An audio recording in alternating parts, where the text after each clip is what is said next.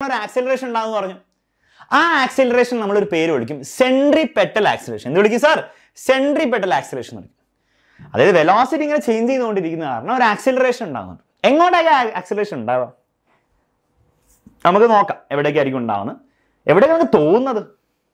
We center velocity but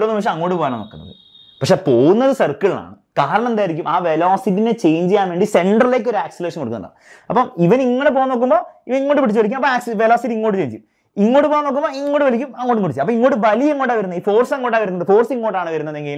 Acceleration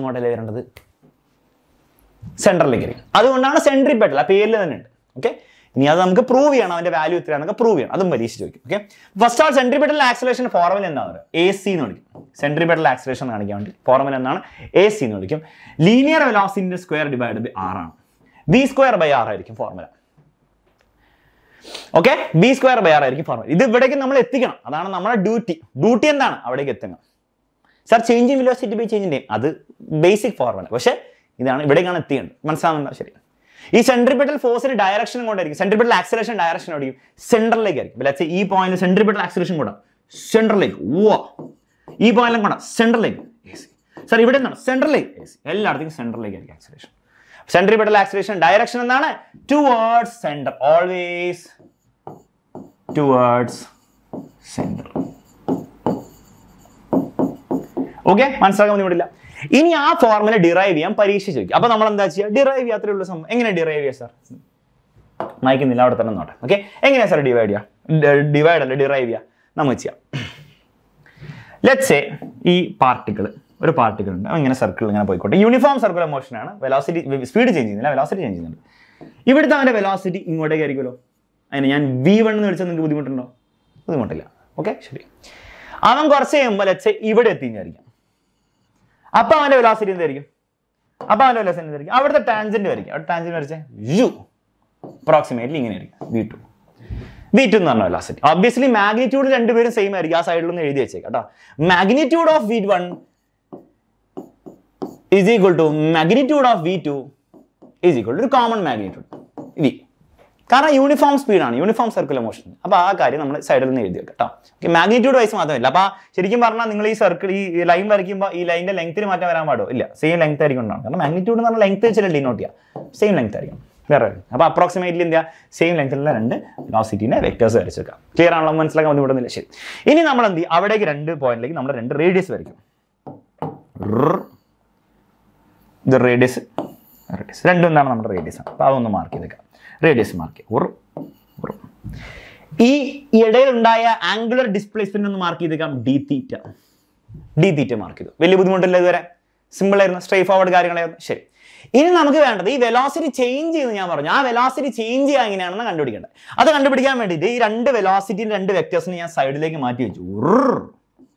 V1.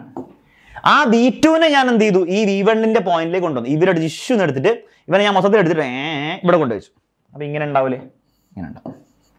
the V2. Okay? Now, I will show side. That's dV.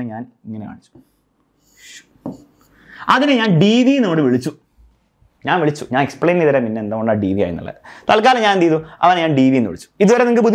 This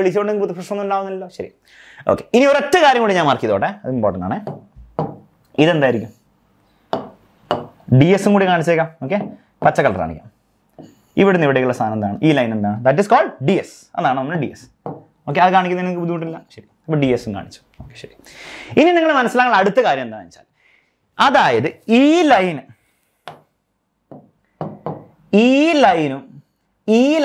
angle 90 degree. Karanam, or tangent to tangent to a circle, radius of circle angle 90 degree. That means radius tangent to that point always perpendicular. Adhe radius and tangent angle 90 degree.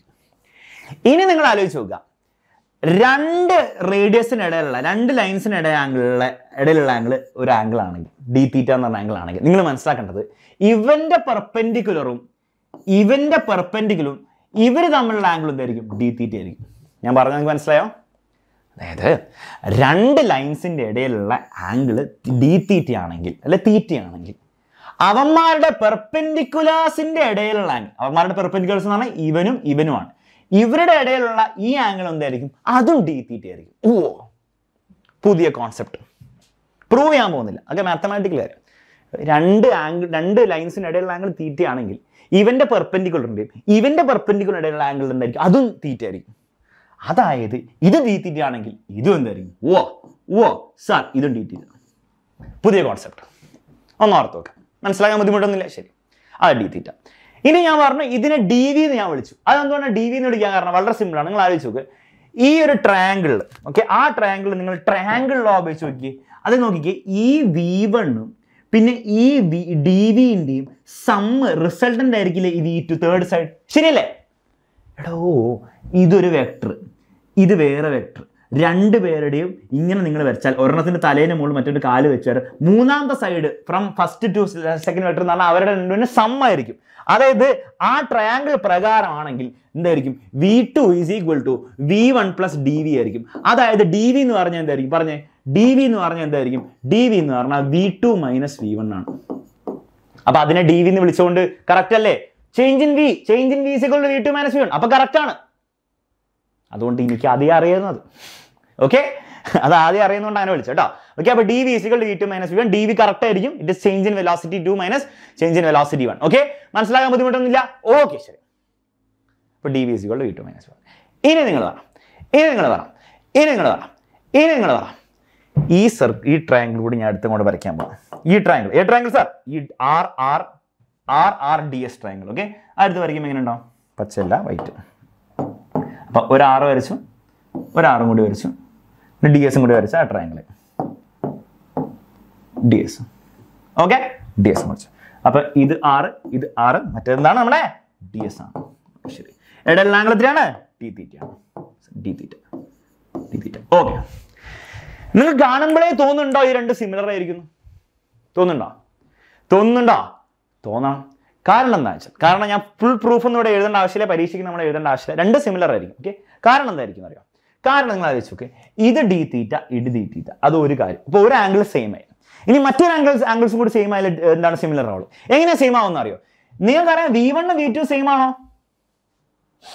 V1 V2 same ആണോ? Obviously ഇതിന്റെ രണ്ടിന്റെ magnitude same ആണ്, direction മാത്രമല്ല മാറുന്നത്. അപ്പൊ അതിന്റെ length രണ്ട് same ആണ്. സോ ദാറ്റ് മീൻസ് അതൊരു ഐസോസെൽസ് ട്രയാങ്കിൾ ആണ്.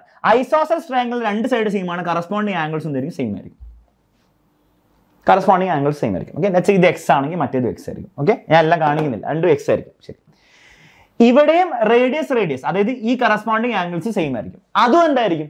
അതും മറ്റേ എക്സും എക്സ് തന്നെ ആയിരിക്കും. കാരണം ഒരു ആംഗിൾ സെയിം ആണ്. ഇത് എക്സും ഇത് എക്സ് ആണെങ്കിൽ ഇതും എക്സ് ആയിരിക്കണ്ടേ? ഒരു സംശയമില്ല.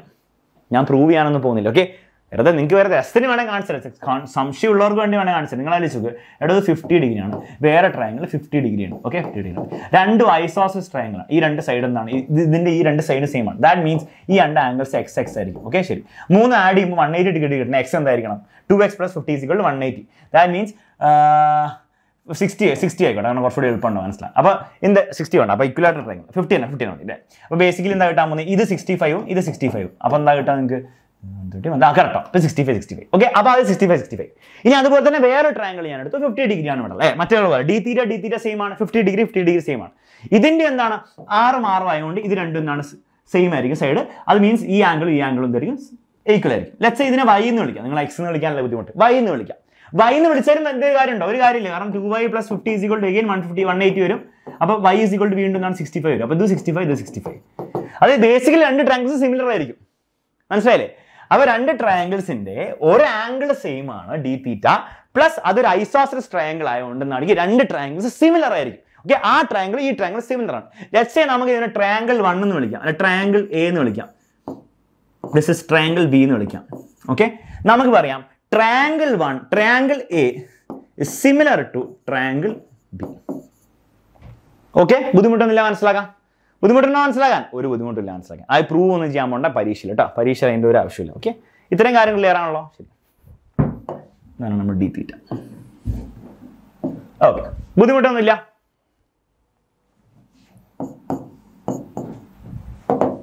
ഓക്കെ ശരി. അങ്ങനെയാണ് സിമിലർ ആണെന്നുള്ള ഗുണം എന്താണ്? സിമിലർ ആണ് അവരുടെ സൈഡ്സിന്റെ റേഷ്യോ എന്തായിരിക്കണം? സെയിം ആയിരിക്കണം. ഓക്കെ ഫോർ എക്സാമ്പിൾ ഇവന്റെ DS/R അല്ലെ പറ മറ്റവന്റെ പറ ഇവന്റെ dV/V2 എടുക്കാം. dV/V2 will be equal to അവന്റെ എന്തായിരിക്കും? DS/R. ഈ DS/V2 എന്ന് എഴുതേണ്ട ആവശ്യമുണ്ടോ? കാരണം V1 V2ന്റെ മാഗ്നിറ്റ്യൂഡ് എന്താണ്? V ആണ്. അപ്പൊ V2 എന്ന് എഴുതിയാലും V1 എന്ന് എഴുതിയാലും V എന്ന് എഴുതിയാലും ഒക്കെ സെയിം മാഗ്നിറ്റ്യൂഡ് ആയിരിക്കും. dV/V എന്ന് എഴുതി സിമിലർ ആയതുകൊണ്ടാണ് പറയാൻ പറ്റുന്നത് അല്ലേ? dV/ ഇവന്റെ V2 എന്ന് പറഞ്ഞാൽ V എന്ന് എഴുതി dV/V is equal to DS/R. ശരിയാണോ? കുഴപ്പമൊന്നുമില്ല. ഇനി ഞാൻ എന്ത് ചെയ്യും? ഈ ഇക്വേഷനെ dt കൊണ്ട് ഡിവൈഡ് ചെയ്യും. അതായത് ഞാൻ ലെഫ്റ്റ് സൈഡിൽ dt കൊണ്ട് ഡിവൈഡ് ചെയ്താൽ dV/dt പിന്നെ ഒരു R ഉണ്ടല്ലോ താഴെ. ആറുണ്ടോ അല്ല V ആണ് സോറി സാർ V ആണ് സാർ തെറ്റിപ്പോയി dV/dt എക്സ്ട്രാ എന്നാണ് V is equal to അപ്പുറത്തെ dt കൊണ്ട് ഡിവൈഡ് ചെയ്താൽ സംഭവിക്കാൻ പോകുന്നത് DS/dt R into R. ഞാൻ ആലോചിച്ചു dV/dt എന്ന് പറഞ്ഞാൽ എന്താണ്? Sir, change in velocity by change in time. Acceleration. Wow. dV/dt. By ഒരു V ഉണ്ട്. Is equal to. Sir, DS/dt. DS/dt എന്ന് പറഞ്ഞാൽ DS/dt. Linear velocity. Yes, sir. Linear velocity. dV/dt എന്ന് പറഞ്ഞാൽ acceleration. Okay. മനസ്സിലാവുന്നുണ്ടോ? ശരി. അപ്പോൾ DS/dt എന്ന് പറഞ്ഞാൽ എന്താണ്? DS/dt എന്ന് പറഞ്ഞാൽ velocity divided by radius. Acceleration is equal to R and V കൂടെ അവിടെ പോയാൽ V²/R. This is the formula for centripetal acceleration. Centripetal acceleration formula V²/R. Okay? മനസ്സിലാക്കാൻ ബുദ്ധിമുട്ടുന്നില്ല. അപ്പോൾ സിമ്പിൾ ആയിട്ടുള്ള ഡെറിവേഷൻ ആണ്. നമ്മൾ ട്രയാങ്കിൾ ഒക്കെ വരയ്ക്കുമ്പോൾ കുറച്ച് കാലം ശ്രദ്ധിച്ചാൽ മതി. V2 V1 കൂടെ ചേർന്ന് ട്രയാങ്കിൾ എടുക്കുക. dV എടുക്കുക. dV എന്ന് പറഞ്ഞാൽ V2 - V1 ആയിരിക്കും. അത് ഒന്ന് പ്രൂവ് ചെയ്ത് കാണിച്ചു കൊടുത്താൽ മതി. അതിൽ വലിയ കാര്യമൊന്നുമില്ല. നിങ്ങൾ പ്രൂവ് ചെയ്തില്ലെങ്കിൽ കുഴപ്പമൊന്നുമില്ല. അങ്ങോട്ട് എഴുതി പോവാ. രണ്ടും ട്രയാങ്കിൾ സിമിലർ ആയിരിക്കും. സിമിലർ ആയതുകൊണ്ട് സൈഡ്സിന്റെ റേഷ്യോ ഈക്വൽ ആയിരിക്കും. സൈഡ്സിന്റെ റേഷ്യോ ഈക്വൽ ആണ്. dt കൊണ്ട് ഡിവൈഡ് ചെയ്യാൻ പരിപാടി തീർക്കും. ക്ലോസ്. കഴിഞ്ഞു. സെൻട്രിപെറ്റൽ ആക്സിലറേഷൻ ഫോർമുല ഇതാണ്. Centripetal acceleration. അപ്പോൾ സെൻട്രിപെറ്റൽ ആക്സിലറേഷൻ രണ്ട് കാര്യത്തിന് ഡിപ്പെൻഡ് ചെയ്യുള്ളൂ. എന്തിനാണ്? ഒന്ന് വെലോസിറ്റി അഥവാ സ്പീഡ് ഓഫ് ദി ഒബ്ജക്ട്, അതേസമയം radius of circular path. Radius കൂട്ടിയാൽ സെൻട്രിപെറ്റൽ ആക്സിലറേഷൻ കുറയും, റേഡിയസ് കുറച്ചാൽ സെൻട്രിപെറ്റൽ ആക്സിലറേഷൻ കൂടും. സെൻട്രിപെറ്റൽ ആക്സിലറേഷൻ ഇതുവരെ മനസ്സിലാക്കാൻ ബുദ്ധിമുട്ടുന്നില്ല. ഇനി ഇതിന് ഒരു ഫോർമുലയും കൂടി ഉണ്ട്. ആ ഫോർമുല എന്താണ്? ഒന്നുമില്ല. V = R ω നിങ്ങൾക്കറിയാം. V = R × ω നിങ്ങൾക്കറിയാം. ω എന്ന് പറഞ്ഞാൽ ആംഗുലർ വെലോസിറ്റി. അതൊന്ന് സബ്സ്റ്റിറ്റ്യൂട്ട് ചെയ്താൽ നിങ്ങൾക്ക് കിട്ടും AC